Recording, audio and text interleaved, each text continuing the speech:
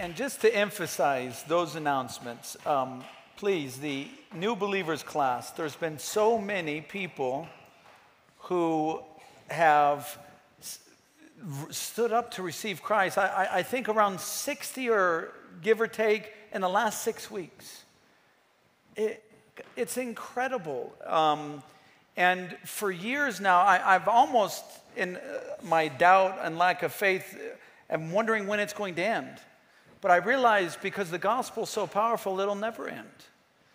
And so, this new believers class will help you. If you haven't taken it, it doesn't mean only those who've stood up. If you've never taken a new believers Bible class, sign up for that class at the Connect station today. And, I forget, it's 4 or 6 weeks or something like that, once or twice a week. And you'll learn a lot. You'll get a certificate at the end. And we know how much we love certificates. So sign up for that class. And then the next 3 weeks, we have guest speakers. They're putting me out of a job. I think they should pay me to come preach. But they're good friends of mine, and they're good preachers. So that's the next 3 Sundays, coming all the way from the States. Years ago, when we were in Rieti House, we had the top floor, half of the top floor of Rieti House. Some of you may know it. It's above Cooperative Bank in that building. And our church has always grown slowly. I think a combination of things. I think the predominant is how controversial I can be at times, and people get mad at me. I would encourage you deeply to read John Stott's book, Christ the Controversialist. There has never been somebody in the history of our faith, other than the founder of our faith, who was the most controversial person who's ever walked the face of the earth. That book will really encourage you to stand strong and courageous as we follow in the footsteps of Jesus Christ. But I'll never forget a Sunday, somebody came to me, and I'll never forget his words. He said, if you would stop preaching on controversial subjects, you'd have the biggest church in town. And I told him, I said, I'm not interested in having the biggest church in town for that reason. And then he said, there's another issue I have.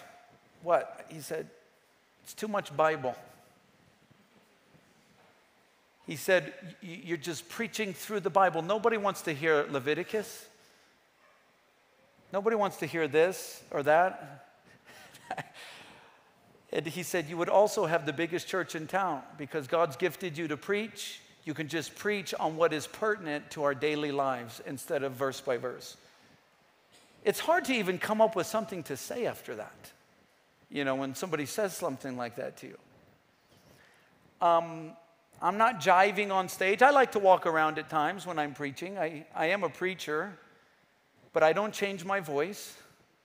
Can you imagine if these guys talked in normal life like that? If they went into Nivis and goes, where's the ugali? It's ridiculous. It really is. It's hypocritical. Hypocritical means to put on a face, to put on a mask, to be somebody you're not, acting. I don't like it. Now, I believe in tough preaching. I believe in raising our voice even at times, as long as we're doing it in a loving way. But this issue, once again, that we find ourselves in, that we've taken a break of Romans. I know we had a break while I was in the States, but and studying Ezekiel, I don't know exactly. I've been praying. We may go into Daniel and we may get into Revelation. It could be a 4 to 6 to 8 week study. It is so important because of what is happening in the days that we live in. I want to get to this sermon. I really have like 2 sermons today. One is a deep exhortation at the end as we go through, finish Ezekiel 38 and go through most of 39 today, in kind of an overview exposition, because we did a deep one last week. But listen, you wonder why prophecy is so important and why we stand with Israel. We keep saying that. Let me tell you what I mean by saying we stand with Israel. Let me tell you what I mean. I mean that we believe in God's covenant with Israel. We believe in God's covenant with Israel. Are we saying that Israel is a righteous nation? No, Israel is not a Christian nation. In fact, one of the largest communities of homosexuality is in Israel. They have rejected Jesus Christ. Now, during this conflict, I want you to know, because this is a staple of the Calvary movement and taking the Bible literally in its prophecy. We believe in the literal fulfillment of prophecy. And there's many debates on this. You have amillennials, and you have preterists, and you have postmillennialism. There's so many things that we'll cover when we start our Bible college out by the airport, hopefully within 3 years.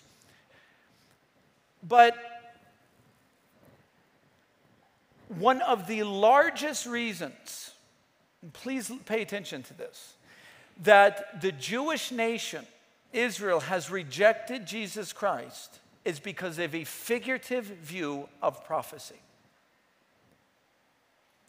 They don't believe in all the prophecies concerning the Messiah coming to conquer sin through a sacrificial death. They don't believe it. They don't believe in Jesus as the Messiah. They don't believe in the atonement for sins. In fact, Judaism is very similar to Islam in that you have to be a good person to go to heaven. Never mind, all through the Bible, including the Old Testament and the book of Romans, there is none good, no, not one. And even in the Old Testament, if you think that's just New Testament, in the Old Testament it says that our works to God is the context. And I'm trying not to speak so fast, but our works to God are as filthy rags.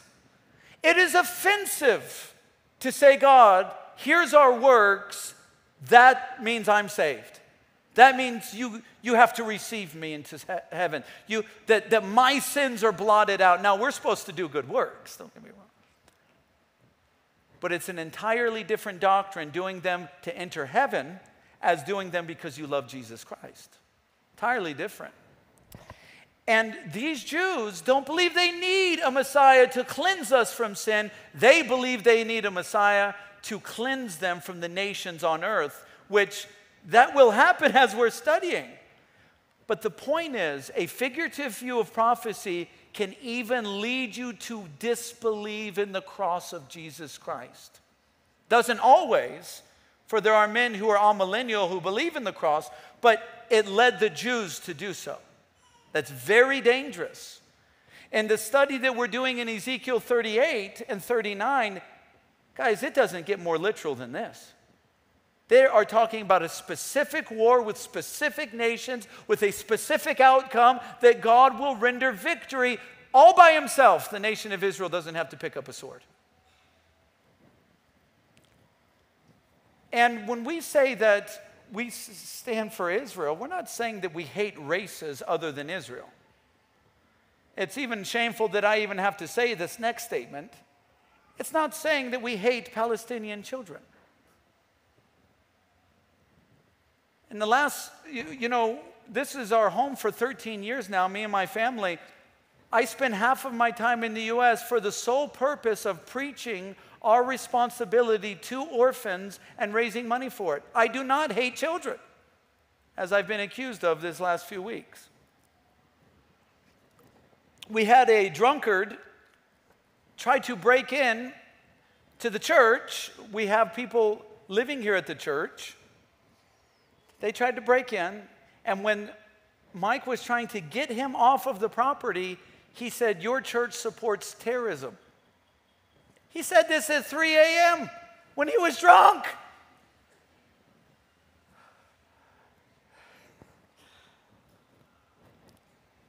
No, when we say we stand for Israel, God has made a covenant with Israel, brothers and sisters. He has made a covenant with them. They are his people. And he will save them. He will deliver them, and they will believe on the Lord Jesus Christ one day. The Bible teaches us that. to give the implication, which I did not appreciate, I'm sure you don't know what I'm talking about, but to give the implication that to stand with Israel is to stand against Christ is a false dichotomy. You can stand with a nation and simultaneously stand with Christ.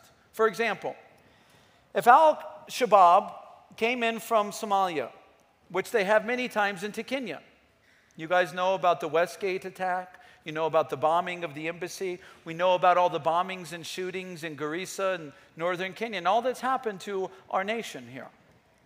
Yes, I said our nation, fellow Kenyans.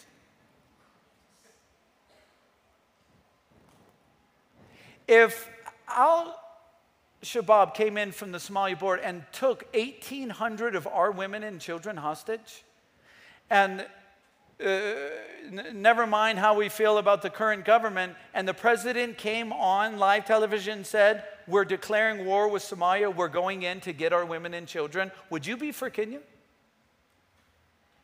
We had one person shake their head. Let me tell you, you would be. And guess what? You would be if it was your child that was taken to Somalia.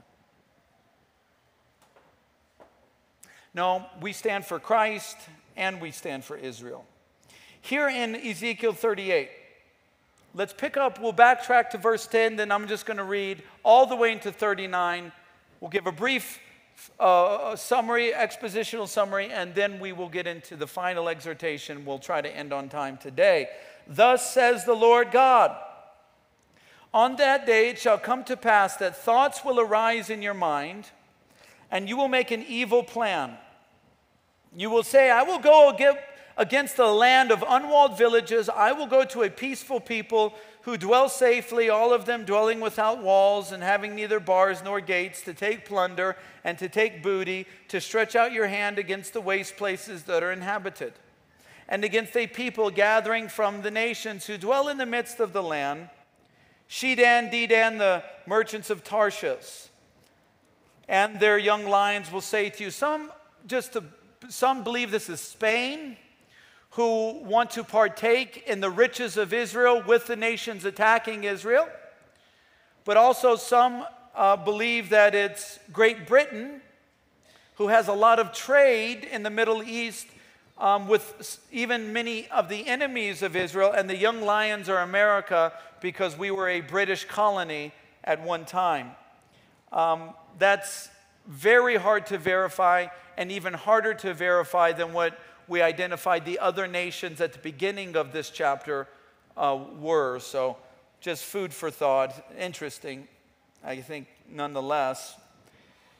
And their young lions will say to you, have you come to take plunder? Have you gathered your army to take booty, to take away silver and gold, to take away livestock and goods, to take great plunder? Verse 14, therefore, son of man, prophesy and say to Gog, thus says the Lord God, on that day, my people, when my people, I'm going to do that Pentecostal thing. When my people, who are God's people? Israel. Now, his people are his church too, but that's not the subject of the day, and they are separate. God has prophecy for his church. We're going to get into that. That's the rapture. And God has prophecy for Israel because he's made a covenant with both, and neither one replaces the other. When my people, then you will come from your place of the far north, you and many peoples with you, all of them riding horses in great company and mighty army. You will come against my people Israel like a cloud to cover the land. It will be in the latter days that I will bring you against my land, so that the nations may know me when I am hallowed in you, O Gog, before their eyes. Thus says the Lord God, are you he of whom I have spoken in former days by my servants, the prophets of Israel, who prophesied for years in those days that I will bring you against them? And it will come to pass at the same time when God comes against the land of Israel, says the Lord God, that my fury will show in my face. For in my jealousy and in the fire of my wrath I have spoken. Surely in that day there will be a great earthquake in the land of Israel, so that the fish of the sea, the birds of the heavens, the beasts of the field, all creeping things that creep on the earth, all men who are in the face of the earth shall shake in my presence. The mountains shall be thrown down, the steep places shall fall, every wall shall fall to the ground. I will call for a sword against Gog throughout all my mountains, says the Lord God. Every man's sword will be against his brother. And I will bring them to judgment with pestilence and bloodshed, and will rain down on them, on his troops and on the many peoples who are with him, flooding rain, great hailstones, fire and brimstone. Thus I will magnify myself and sanctify myself, and I will be known in the eyes of many nations. Then they shall know that I am the Lord.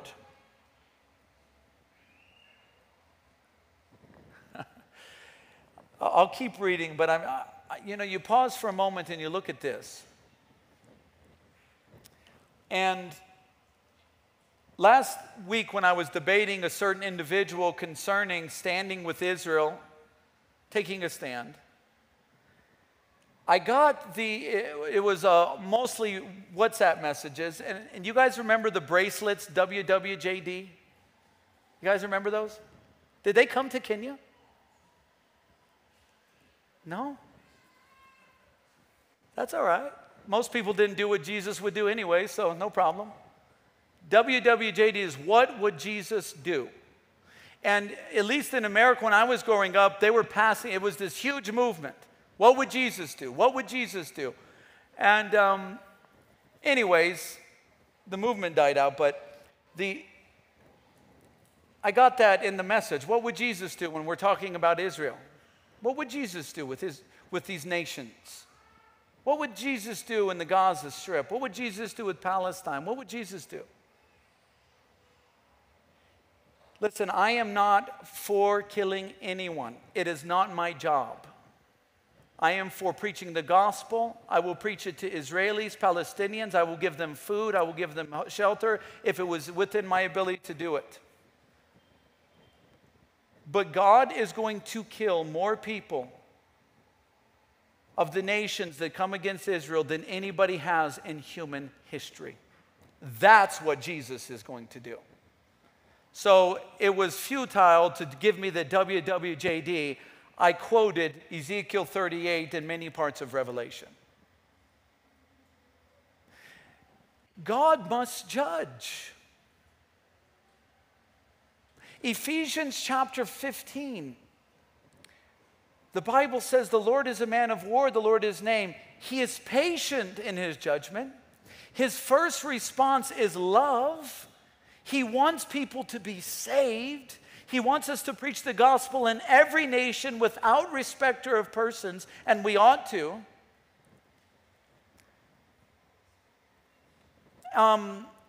The Bible says, the Apostle Peter, that God is not willing that any should perish, but all come to repentance. That's why one day is 1,000 years, and 1,000 years is one day. But ladies and gentlemen, may I ask this question? Should Jesus Christ allow the world to continue as it is always?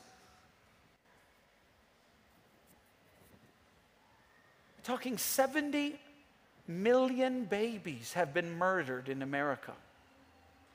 70 million babies. What Islam is doing across the world, and don't become all politically correct, they are destroying people's lives. It is a religion of hate, oppression, and tyranny. Is God supposed to let this continue? And then on top of that, as the context is God supposed to allow these nations to destroy Israel, his covenant people? He is not that kind of God. He is a man of war, and he will destroy the nations that come against Israel. Make no mistake about it. You know, I got people getting offended with me. I haven't even used such language as God is using: bloodshed, earthquakes, mountains coming down on people. What would Jesus do? Well, Jesus has been patient for a very long time because he is a loving God. But his patience concerning his judgment will end on this world. And we better be on the right side. Chapter 39, verse 1. Let me just read most of this chapter, and then we're going to talk about it. And you, son of man, prophesy against Gog.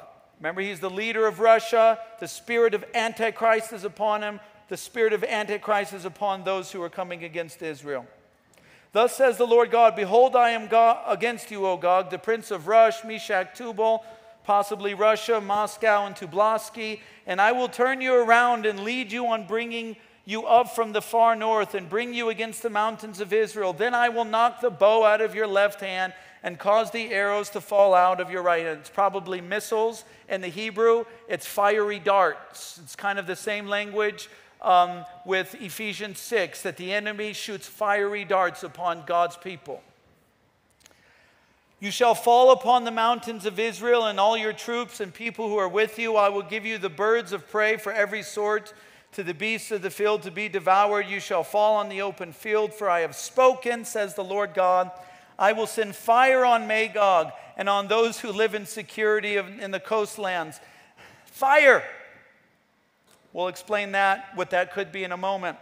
Then they shall know that I am the Lord, so I will make my holy name in the midst of my people Israel, and I will not let them profane my holy name anymore. Then the nations shall know that I am the Lord, the Holy One in Israel. Now, before I continue reading, notice that God is not only identifying Israel as his people. In other words, he is for Israel. He takes it a step further in the verse that I just read, that he is the Holy One in Israel. So not only does he identify himself as being for Israel, he identifies with the people in their nation. I'm in there. I am an Israelite. I'm one of them.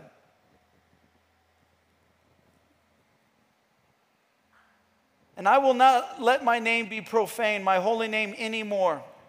I will not allow my holy name to be profaned.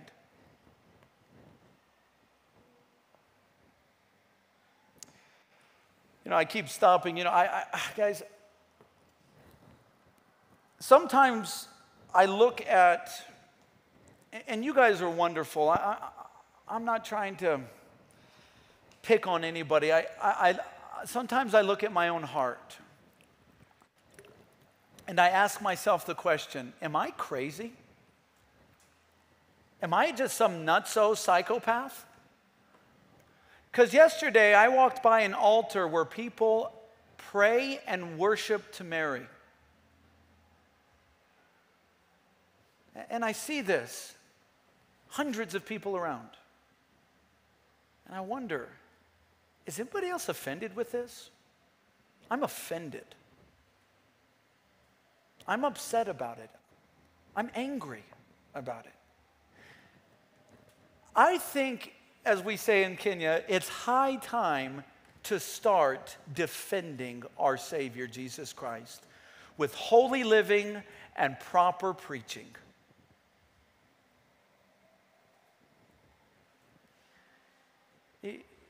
Our God's name is being profaned throughout the nations. When I saw that Hindu temple in town, by the river there, when it was being built, I was offended. When I see mosque being built, I am offended. That doesn't mean I don't love those people, but I am offended that my God's name is being blasphemed. I love him with all of my heart. And listen, guys, if we can defend our brothers and sisters, mothers and fathers, do you remember what it was like? Is this a cultural thing, or did people talk bad about your moms in Kenya too? Did they do that? Like a mom diss? You guys probably are more respectful than Americans in that way, aren't you? You know, if somebody was really angry at you in America growing up, they gave a mom joke. Is there mom jokes in Kenya? There is. Oh, so you're just as disrespectful as Americans. And I was such an angry young man because of abuse, and my family was divorced, and that it became such a thing that my brothers, or excuse me, one of my brothers, he would actually tell his older friends, go tell Josh, make fun of our mom, say something evil about our mom. So even at 10, 11, 12, 13 years old, these 15, 16, and 17-year-olds, in order to get me to fight them, they would come say something about my mom. And I would go crazy. Ah! And I'd try to hurt them. Now, a 10, 11, 12, 13-year-old cannot beat up an 18-year-old. Their muscles have developed. So guess what? I got beat all the time. Until one day, it didn't happen as much anymore, but I got upset when people would talk about my mom, and they would say terrible things, sexual things, evil things, terrible things about my mom. Oh, it made me angry, guys. Has anybody gotten in a fight to defend your family? Oh, man. You guys don't raise your hands, but you said yes. Why? Because we love our mom. We love our dad. We love our brothers. We love our sisters. Why are we so unwilling to fight for Jesus Christ and what dishonors his name? Why? Why do we continually walk by altars that are praying to Mary, mosques that are worshiping a false god, and Hindus that pray to 300 million gods? And why do we not preach against it? I tell you why. Because we have been lied to. And the lie is we should be ecumenical. We should be pluralistic. Don't offend, don't offend, don't offend. And that is a lie from hell. Defend your king. Defend your God. Defend your friend. Because when people come against the nation of Israel, Jesus Christ knows how to defend those who belong to him. And he will. So when you're not defending Jesus Christ, you're not behaving like Jesus Christ, because he will defend those who belong to him. Praise God for that. He will defend his church, and he will defend the nation of Israel. And I am so glad we serve a God like that. So glad that we serve a God like that. Isn't it comforting to know God will fight for you, protect you? I submit to you that we start preaching against those things that profane the name of Jesus Christ. And these type of altars profane his name. We don't got to hit no one. We don't got to hate anyone. But we defend nevertheless. In love, yes, but nevertheless we defend. So, I am the Lord, I'm the Holy One in Israel. Surely the day is coming and shall be done that the Lord God, this day of which I have spoken, those who dwell in the cities of Israel will go out and set on fire, burn the weapons, burn the shields, the bucklers, the bows, the arrows, the javelins, the spears, and they will make fires with them for 7 years. They will not take wood from the field. This is why I believe this war happens right before the 7-year tribulation. This will not take wood from the field, nor cut down any wood from the forest, because they will make fires and weapons, and they will plunder those who plundered them, and they will pillage those who pillaged them, says the Lord God. It will come to pass in that day that I will give Gog a burial place in Israel, the valley of those who pass by the east of the sea, and it will obstruct travelers, because there they will bury Gog and his multitude. Therefore they will call it in the valley of Hamon-Gog. For 7 months the house of Israel will be burying them in order to cleanse the land. Indeed, all the people and the land will be buried, and they will gain renown from that day, and I am glorified, says the Lord God. They will set apart men regularly employed with the help of a search party to pass through the land and bury those bodies remaining on the ground in order to cleanse it. In the end of 7 months they will make a search. The search party will pass through the land, and when anyone sees a man's bone, he shall set up a marker by it till the buriers have buried it in the valley of Hamon-Gog. The name of the city shall be called Hamanon, thus they shall cleanse the land. And we'll stop there today. Did you guys notice, I forgot to mention, it's up here somewhere, he says, I am against you, talking about those nations against Israel. I am against you. That's what Jesus Christ says. WWJD, what would Jesus do? He is against those nations who are against Israel. He is for the nations who are for. So let me set the scene real quick, and then we'll get into some exhortation. 2 Sundays ago, we talked about the nations, the beginning of Ezekiel 38. One of these nations is going to be kind of the leader in the alliance against Israel. That is Russia. The ruler of that nation is going to lead this alliance of nations, which are nations including, and not limited to, I don't want to mention them all, but Turkey and Iran and ancient Ethiopia and Sudan and Libya and Algeria, and possibly Poland, possibly Czech Republic, possibly Germany. All these nations coming against Israel. We know the location. They're going to come from the north. They're going to come into the Jordan Valley. There's going to be mountains. We know what's going to happen. God is going to destroy every single person in this army, confederative armies. Not one is going to survive.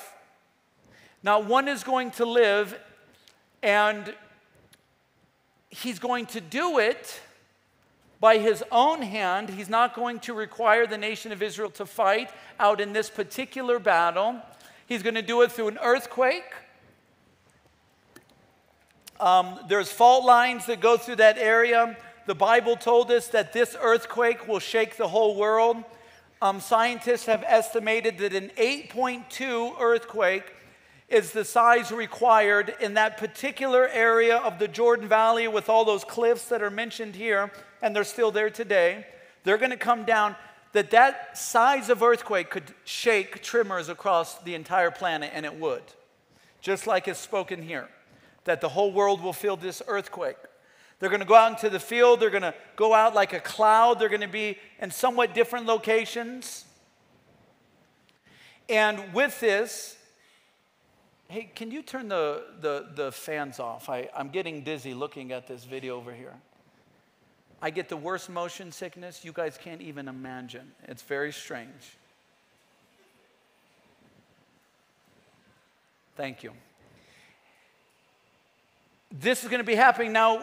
One thing that it mentions is that fire is going to come down upon these people. Interestingly enough, years ago, as Pastor Chuck Smith taught this portion of Scripture, right during the week that he taught this Scripture was the week that a news article came out in Newsweek magazine. And they weren't Christians, but they were describing asteroids and comets that were going by the earth all the time. And did you guys know that at least 10 times a year, the NASA space station and different government space stations around the world have to watch to see if different asteroids are going to strike Earth because they come so close. Most of them, not all of them, but most of them are around Jupiter, and all these asteroids and rocks, they kick out of Jupiter in their orbit and they make their way towards Earth. Not just, 10, 15 years ago, around that time, we had a near miss of 10 million miles. But still, when it's a planet killer, it makes people nervous. But the interesting part about this near miss is they didn't know the asteroid was there until it was passing Earth. So it would have hit without our knowledge. And that's why one of the reasons so many people are in space doing their satellites, so they can monitor what's going on in outer space. Well, the scientists who wrote this article went on to explain that that if an asteroid came down, now depending on the size is depending on the damage. 1 mile square, or whatever that is in kilometers, 2.5 kilometers square, would destroy all life on Earth. We know that's not going to happen because God has told us what's going to happen. But it would destroy all life on earth. This particular occasion that's being described, this war in Ezekiel 38, it's possible that it is an asteroid, the size that would accomplish what God wants it to accomplish with this army because of the fire that's raining down. The scientists in this article explain that if asteroid come down and hit, what it does is it incinerates the ground immediately, and that's why ash would go up, but also because of the powerful force of it hitting from outer space, it would send debris and form clusters like rocks that would go into the inner outer atmosphere, not quite space, and the gravitational pull of Earth would bring it back down. And because of this motion, that these clusters would actually catch on fire, raining balls of fire on Earth. Scientists said this is the kind of event, if an asteroid hit, hailstones of fire. Well, this is possibly what Ezekiel 39 is describing. Anyways, God sends down an earthquake, he sends down balls of fire, and he destroys and kills everybody that is involved in these nations and these armies that are coming against Israel.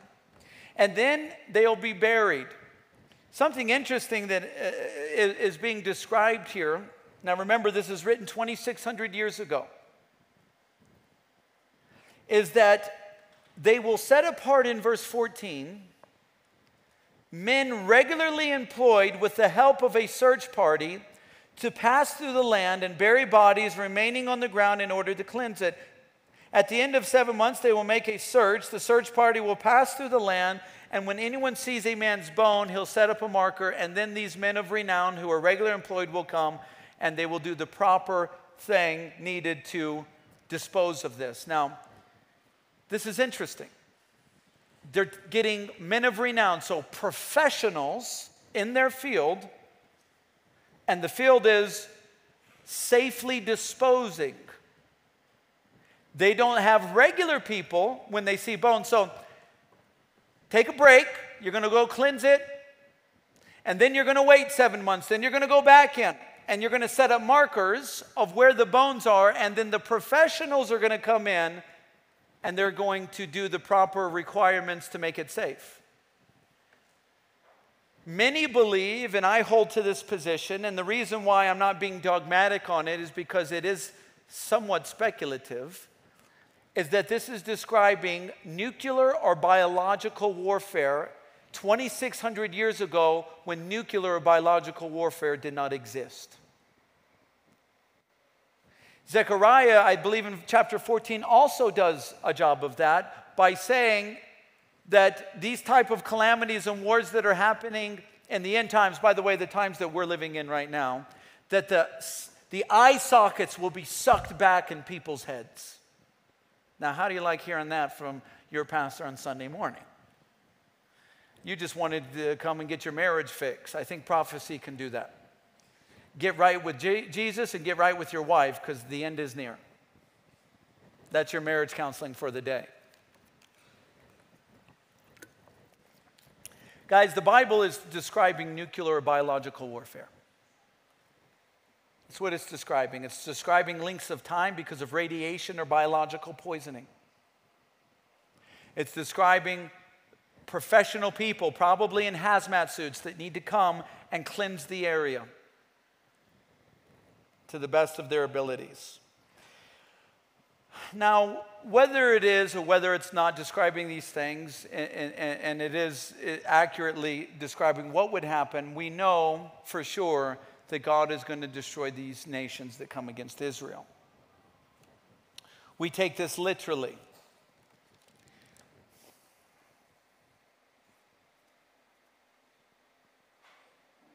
You know, you look at this stuff, and I want to remind us what I was telling you last week. Why are we talking about this? People are hungry. People need school fees for their children's basic education, even reading, writing, and arithmetic. My husband just left. My child was born handicapped. We need a neuroscientist to look at my kid's brain. All these things going on with members of our church. Husband left. Husband spent all the money. We have no food. I'm a single mother and I'm suffering. On and on the list goes. I was raped and impregnated. I was molested. Horrible things. Horrible things of people right in our room here. Why are we talking about prophecy? What are we talking about? There's many reasons we should be talking about. One of it is this. The Bible has spoken the end from the beginning, ladies and gentlemen. And God, our Lord and Savior Jesus Christ, says He's coming back for us. He's going to wipe away our tears. He loves you. He hasn't forgotten you, okay? He hasn't forgotten you. He knows what you're going through. He has a plan. He has a plan. It's a good plan. It's sad what's going to happen. I wish everybody in the world would get saved and stop blaspheming. I wish. I do. I don't want people to die. I don't want people to suffer. But God's going to do what He knows is right. He's going to do what He has to do. And the encouragement for us this morning is God hasn't forgotten His people. He hasn't forgotten His church, and He hasn't forgotten the nation of Israel. He's made promises to us, guys. He's made promises, and He's going to fulfill those promises. It's encouraging to know, hey, He knows enough to prophesy about nations that would come against Israel before there was any of these nations coming against Israel. And He will keep His promises to His church. He'll protect us. So I want to encourage you with that, but also I want to exhort you with something else. Here in John chapter 6, verse 66, the Bible says, "From that time many of His disciples went back and walked with Him no more. Then Jesus said to the 12, 'Do you also want to go away?'" Think about that. Think about that. When we think of Jesus, we should rightly think of Him as King, as Lord, as Messiah, as God, as the creator of the heavens and the earth. We think of Him in those terms because the Bible has revealed to us that that's exactly who He is. But never forget for a moment that He's human. Not was human. He is human, still to this day. Ladies and gentlemen, He's one of us. He's one of us. And when I think of this question that He asked His disciples, the first thing that comes to my mind and heart is His humanity. He looks at His companions. He looks at His friends. He looks at those whom He loves. He looks at those who He's been hanging out with for a couple years. He's been eating with them. You guys know the fellowship of eating with people. Going out with your friends. You get enough money to buy some cuckoo. You sit there with half a chicken. Or a whole chicken if you're really hungry.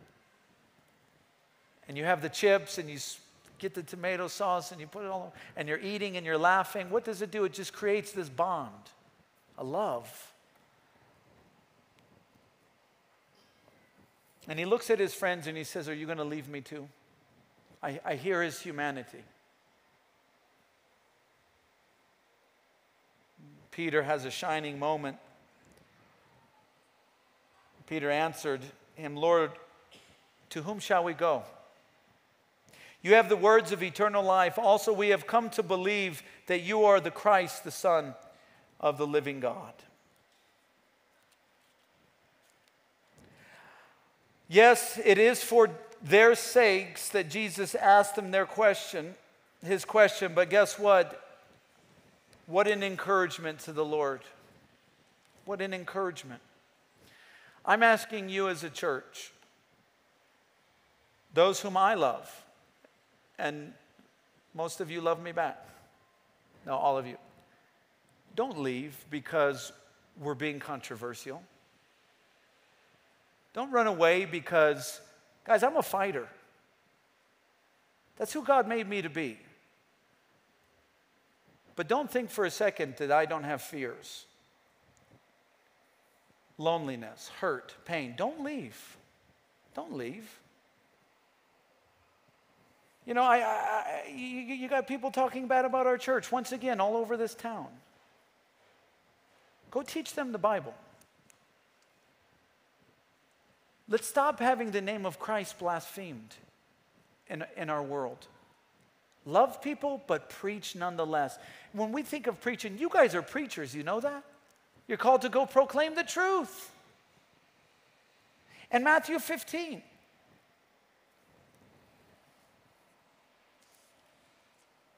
Jesus says, the scribes and Pharisees who were from Jerusalem came to Jesus saying, why did your disciples transgress the tradition of the elders? For they do not wash their hands. And the worship team, please come up. They do not wash their hands when they eat bread. And Jesus answered them, why do you transgress the commandment of God because of your tradition?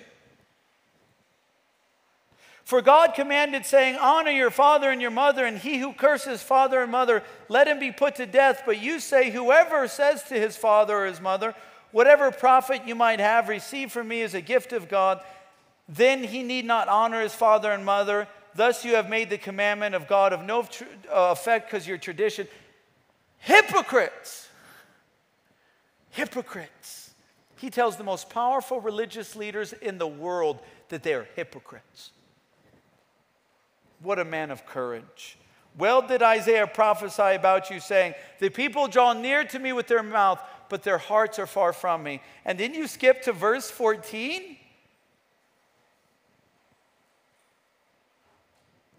Verse 12. And the disciples came to Jesus and said to him, don't you know that you offended the Pharisees? Can you imagine how embarrassed the disciples are of Jesus Christ? How embarrassed they are. Oh, can you imagine the moment, guys? Can you imagine them like biting their nails if they did that back then? Jesus is rebuking these pastors, calling them hypocrites in front of everyone. It can be awkward when two people disagree on a stage in front of everyone, can't it? Oh man, Jesus is so much more courageous than any of us. Hypocrites. Woe unto you, blind leaders of the blind. And the disciples are back there going, oh, why is he so harsh? Peter, go talk to him. All right, I got this. If you just adopted a more loving method of sharing with people, I think we could win more converts.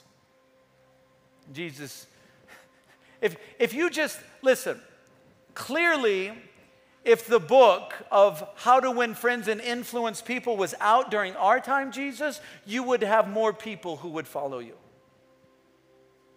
Jesus'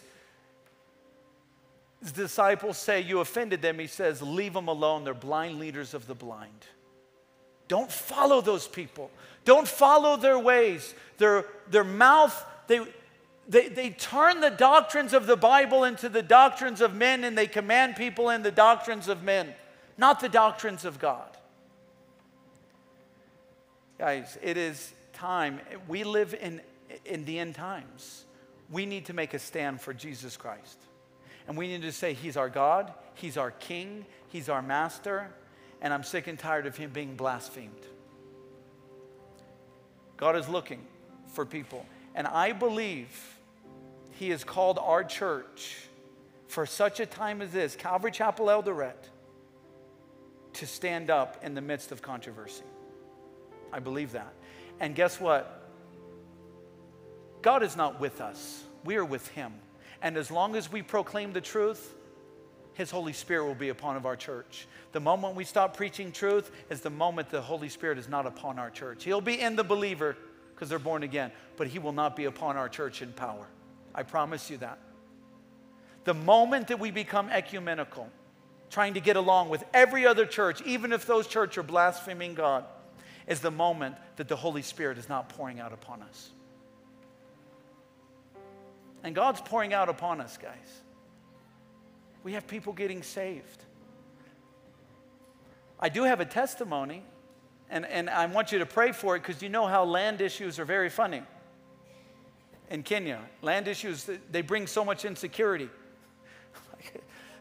Do a land search. Oh, it's clean. Do another land search. It's clean. Okay, let me hire a lawyer for my lawyer and have them do a land search and investigate my lawyer. It's clean. Is it clean? We were doing, I was looking at an acre of land. I don't want to show you yet because I wanted to go through the process first. It's very nearby. And I went out there, and finally the owner, you know how it is getting through the brokers, right?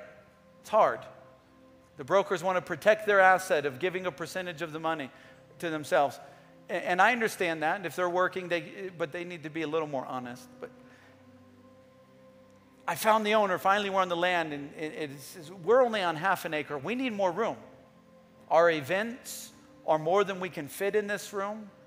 We need more. The Lord has plans. So I go on the acre. Did I just point where it is? It's over there.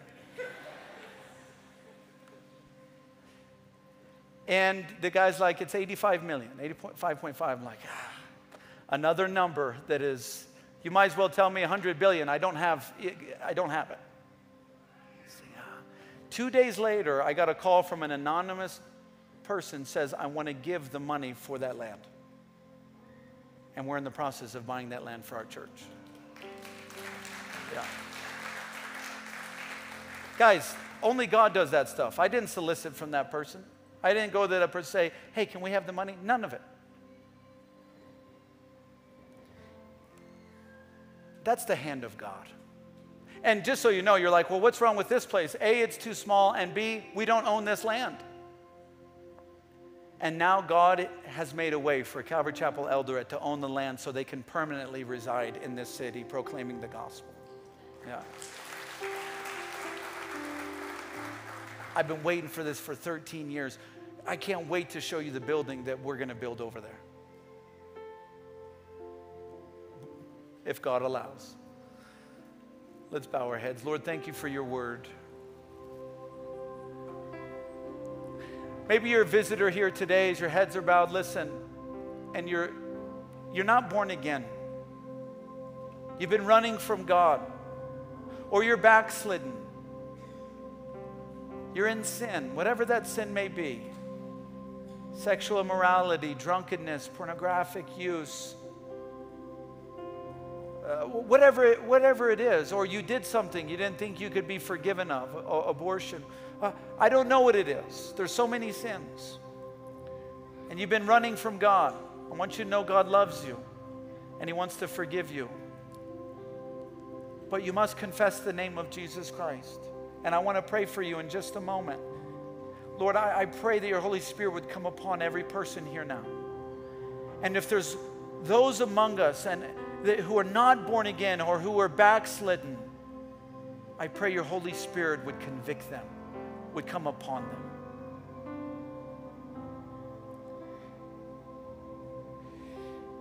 I want to pray for you. If you want to receive Jesus Christ, whether you're backslidden or you need to be born again, I want to pray for you. I want you to raise your hand right now where you sit, and I'm going to pray for you. Anyone, raise your hand where you sit, and I'm going to pray. You want to come back to Christ? Yes, yes. Keep your hands raised. Anybody else?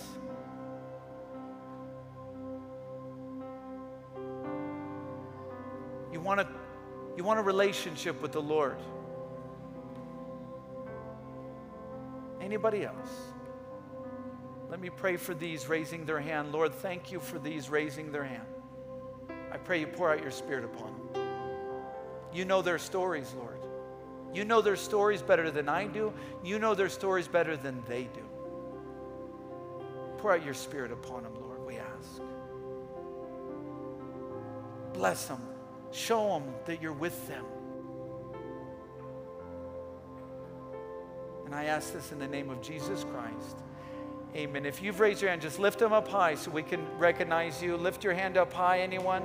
Right here, right here. You can put your hands down. Guys, if you receive Christ, go to that Connect station, sign up for the class, sign up for, say you became a new believer, we want to call you, we want to talk to you, we want to pray for you, and we love you so much. Let's stand as we sing this last song. We'll have the ushers and deacons come forward, and may God bless you, church. Lord, we pray you would receive this offering. In Jesus' name, amen.